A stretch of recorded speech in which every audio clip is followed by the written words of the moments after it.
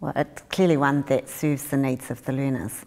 So in the past, and like I think back 30-something years when I first became a teacher, we were really restricted as to how you could run your classroom simply by the physical boundaries, whereas for me now the ideal learning environment is one that is flexible, that allows students to learn in the ways that best works for them, but also is not contained to the physical walls of the classroom. When you think about connectivity and the fact that we can actually bring the outside world into classrooms so that students can truly do that anywhere, anytime, any place learning, and they actually can learn with anyone at all, so long as they can get them via the internet. So, yeah.